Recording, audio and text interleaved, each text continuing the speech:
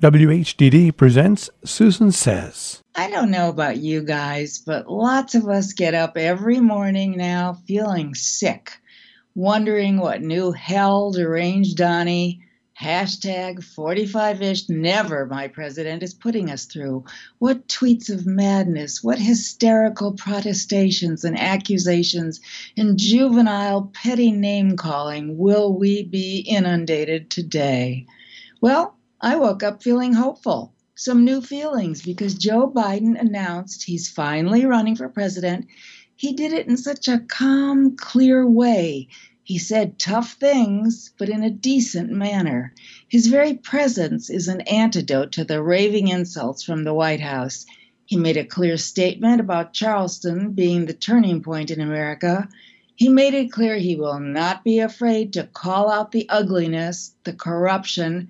But as the Morning Joe people said, his basic decency called us to our better angels. It was comforting. My ticket, if you care, is Biden-Harris. She will bring youth, vitality, obviously the demographics of the Black community and women. It's a combo that will be a palate cleanser after these awful, ugly years. Elizabeth Warren needs to be in the cabinet. She has great ideas. I like her directness. Jay Inslee obviously has to be Secretary of the Interior. And the New York Post must think all Dems look alike. They wrote the wrong identifying caption on Eric Swalwell, mixing him up with another guy. Oh well. As to impeachment, I am of two minds. I really thought it was necessary to stop the corruption, make sure they're called to account, and if we didn't do it, it would allow a real dictator open sesame next time. But I see Hillary wrote an op-ed saying the Watergate model is better. It gets the truth out. So I don't know. Lawrence Tribe, the brilliant legal scholar, has moved towards impeachment, saying the founders felt it was necessary for things just like this. But Nancy Pelosi's pretty smart, is more political. I don't know. I guess we'll just have to wait and see.